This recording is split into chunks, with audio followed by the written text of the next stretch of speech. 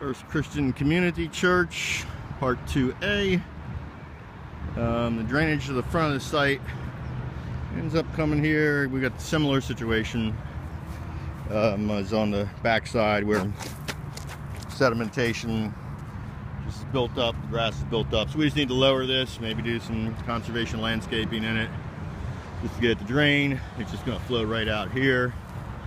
We've got another area right here that we really didn't talk about, but not that big of a deal. But we could possibly just end up lowering this because we definitely have a bit of flow here that essentially is the low point of the whole parking lot. Not a lick of storm drain on the parking lot. I think I've pretty much confirmed. We were looking at the swale on Part 2. That pole looks like it does. One of those two poles looks like it probably feeds into the building.